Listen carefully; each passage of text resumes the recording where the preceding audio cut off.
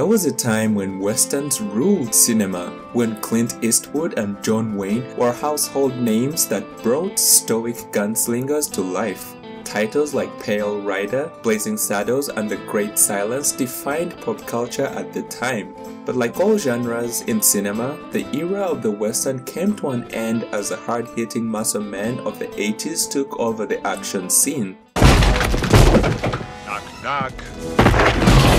While a handful of high-quality productions like Hell on Wheels kept the western genre afloat, it's hard to think of definitive western movies of the modern age or any superstars created by them. For better or for worse, Hollywood has changed. Hollywood today pursues modern audiences that see Western machismo as toxic. That's not toxic. No, it's just natural masculine behavior. They see frontier heroes as imperialists and anyone white as simply the representation of colonial ancestral sin. I take responsibility.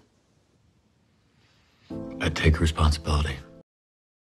To no one's surprise, the crude, blue-collar life of the cowboy is elusive to an industry run by coastal elites and blue-haired Twitter mobs. In today's climate, an authentic, compelling, unapologetic modern western was only a pipe dream until Yellowstone. Yellowstone was the perfect antidote to the many problems plaguing the modern western. While it's by no means a classical western and offers less gunslinging than the classics, it offers something even more compelling to new audiences. Yellowstone offers well-written characters brought to life by a competent cast and cinematography, directed by a veteran of the genre. Being set in the gorgeous backdrop of present-day Montana makes Yellowstone intriguing and relatable to audiences living today, mapping the timeless tradition of Western storytelling to a modern setting. Yellowstone doesn't shy away from exploring the universal flaws of all people or the legacy of intergenerational animosity and the American Indian reservation system. Taylor Sheridan somehow cuts through the rhetorical challenges of making a modern western to deliver a masterpiece. There's a lot of defiance in the way that I do it. It's not surprising that critics hate it because it's designed for them Critics to hate. what? They hate Yellowstone? And confounded by its success. Oh, God. They can't get their heads around why it's success. There's been, New York Times has done multiple articles where they're doing like this essay on how is this shit so popular. So, what makes Yellowstone great, and how did it become the best western on TV today?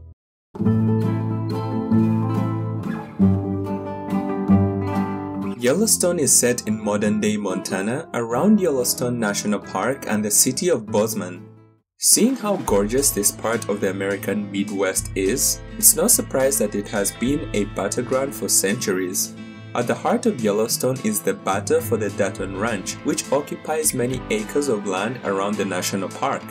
Before the Duttons, the land belonged to the Broken Rock tribe, who seek to expand their reserve, repossess the land, and achieve a pre-colonial landscape.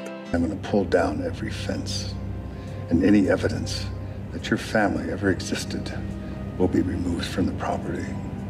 It'll look like it used to, when it was ours. The Duttons settled on the land at some point in the 19th century and have a strong interest in keeping the land viable to herd cattle and horses. At the same time, multiple new interests seek to take the land for entirely different reasons. First, it's the Californian implants that want to gentrify and build resorts.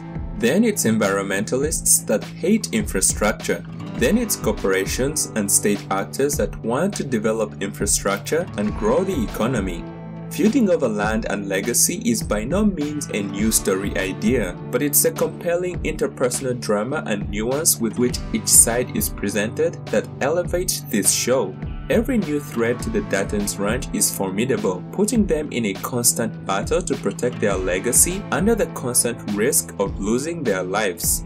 Over time, the Dutton struggle draws the appreciation of the natives, who have a historical claim but are even less capable of defending the land from the dangerous, sophisticated attacks of multinational corporations. Yellowstone doesn't shy away from addressing what the Daytons represent as settlers, but also portrays the complexities of repossessing modern territories or rehashing scenes of the past with people today that had nothing to do with the actions of their ancestors. I will erase you from the future. I am the past, catching up with you. You're a thief. And you're going to prison where the past catches up to everyone. Just as the natives underwent vicious force to protect their land and lost, the Daytons have to sacrifice everything, even their own lives, to hold what they own. It's not a battle between red and blue or red and white, it's a battle between new and old, past and present. The shared experience of protecting Yellowstone unites the Daytons and the natives in an unlikely alliance against the relentless forces of change. While Yellowstone portrays the downsides of modern development on the environment and land, it also balances this with the economic benefits of a vibrant economy. Infrastructure would bring jobs and economic opportunities to the state, benefiting many more people than the undeveloped land does. What this provides the state is the added tax revenue from the airport, from ticket sales, car rentals, hotel taxes, fuel sales. 300 jobs you eliminated when you canceled the airport project. There are a lot of very unhappy people on the reservation. While it would have been simpler to make villains of the natives, the Daytons, the Californian implants, or the corporations, Yellowstone explores their unique perspectives, their struggles, and their legacy. Audiences may still be invested in a side, but not from a lack of understanding of different perspectives. Ultimately, Yellowstone delivers a nuanced exploration of timeless issues that have befallen the Midwest since the colonial era and delivers one of the most compelling stories of land and legacy.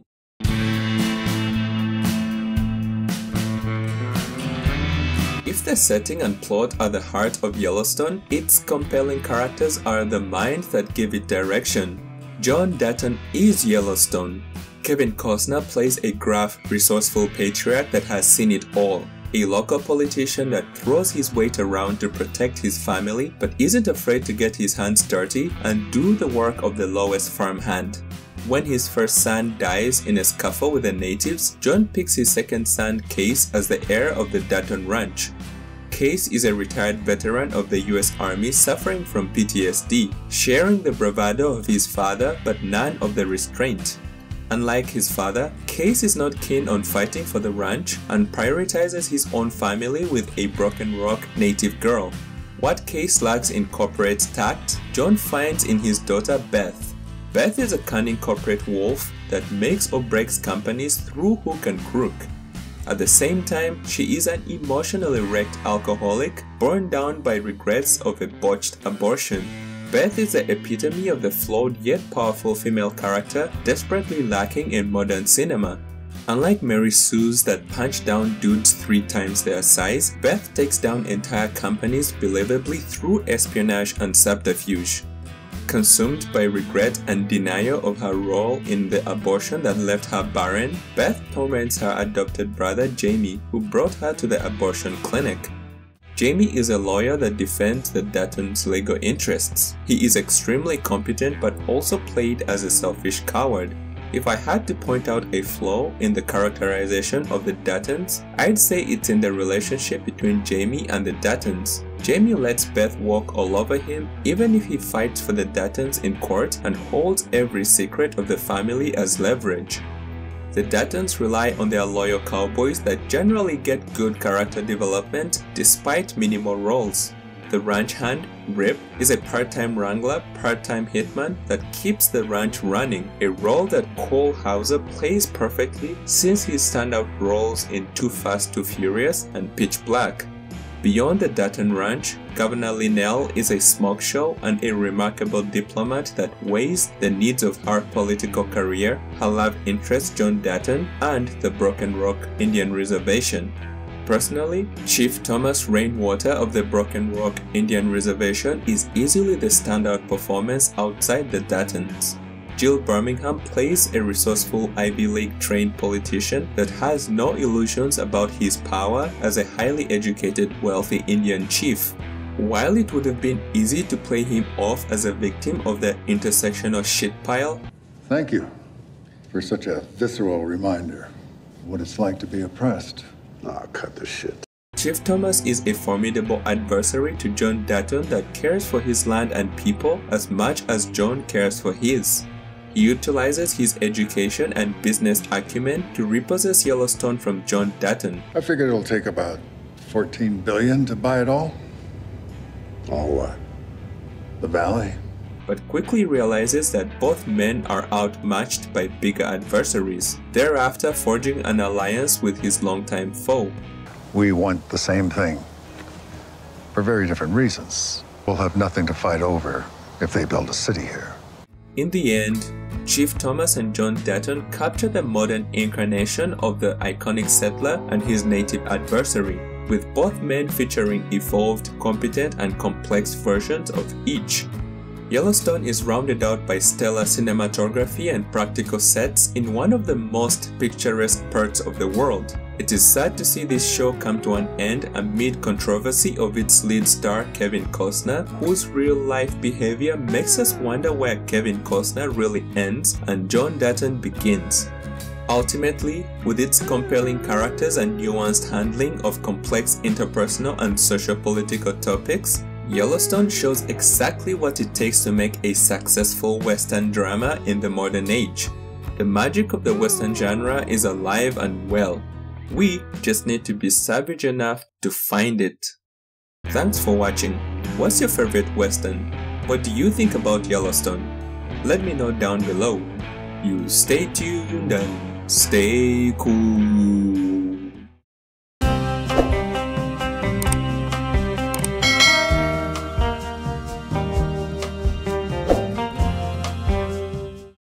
My job as a storyteller is to pick a world and look through the window and not judge it and go, hey, here's what it was. Yeah. And here's the decision some people made. And, you know, for me, you know, the holy grail as a storyteller is entertain, educate, and enlighten. Don't give anybody answers, just lots of questions to think about. That's my job. Because I can't stand to pay money and have somebody preach to me their ideas.